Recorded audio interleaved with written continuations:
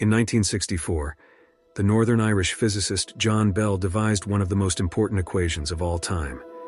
The purpose of this was to decide which version of the universe was correct, Einstein's theory of relativity or Niels Bohr's quantum interpretation. He devised what is now known as Bell's Inequality Theorem. It is truly one of the most elegant and profound equations to have ever been created, and its implications are jaw-dropping. Subsequent experiments incorporating this equation have confirmed that we do indeed live in a quantum world, and that the world as we see it is not real. In 2022, a group of 3 scientists were awarded the Nobel Prize for, and I quote, "for experiments with entangled photons, establishing the violation of Bell inequalities, and pioneering quantum information science."